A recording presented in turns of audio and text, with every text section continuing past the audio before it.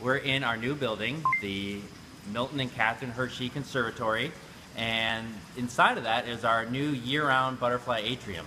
And so in this space, we have 500 to 600 butterflies from not just here in the United States, but from all over the world. We can see butterflies the size of birds flying around us with amazing colors and patterns.